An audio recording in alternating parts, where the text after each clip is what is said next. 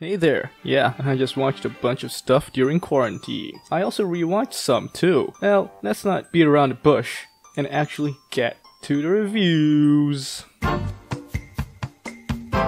First off, Transformers War for Cybertron Trilogy, Chapter 1. It's not amazing. I was looking forward to it actually, but it ended up being your standard Transformers guff with great animation. It's not hampered by your typical blocky, awkward animation Japanese CGI usually offers. It's great animation, although I do have some gripes about how the characters move. You see, these are Transformers. They're clunky, blocky creatures. So when they twist their hips around, it doesn't really sit well with me. Even though it has some questionable politics, I still recommend it. I give it a 6. It's that new anime based on that manga. Wow. Yeah, I recommend the manga instead. Don't get me wrong, I love the 2D animation in this, but the 3D animation is just too janky, too awkward. The reason I'm still recommending this series is because everything else is pretty good. The story, the plot, the characters that are very intriguing to say the least. But yeah, I recommend the manga more. The anime is a 6, but the manga is an 8. Please don't watch it. It's very trashy and it spits on the victims who were affected by this tragedy. Really, I recommend just watching any documentary on this tragedy. Please do not support this movie. I regret watching it. Yeah, it's a 1 from me. The Umbrella Academy Season 1 is pretty alluring to say the least. I enjoyed the premise. The characters are wonderfully written. My favorite is Klaus. Best boy. Best boy. Overall, just needs a little bit of fat trimming here and there, and we might have a masterpiece at our hands.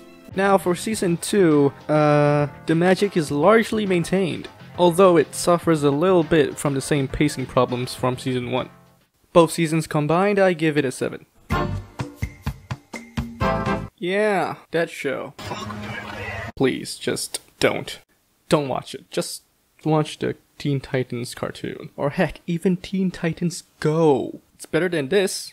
I don't know anymore, man. I'm gonna give it a 3 at most.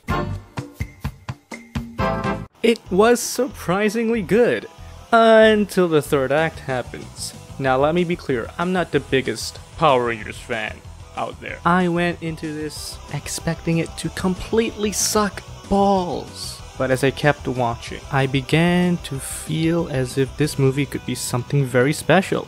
But then Billy dies. Yeah. And after that, we got our transformation to the Power Rangers and it all falls down. It was just a CGI fest after CGI fest after CGI fest. And then it ends. The beginning and end are the weakest parts of this movie. But everything else is pretty good. I give it a 5. The end of Evangelion. It's a classic for a reason. Although I do find it pretty redundant. In my personal opinion, the original series had the perfect ending, and the movie really diminishes the impact of the original ending, which I find to be fitting. For the series, I give it a perfect 10. But for the movie, End of Evangelion, I give it an 8. Oh boy, it's Evangelion for weebs, basically. 4.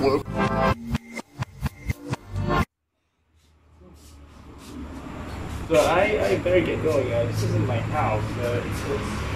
Yeah, 5.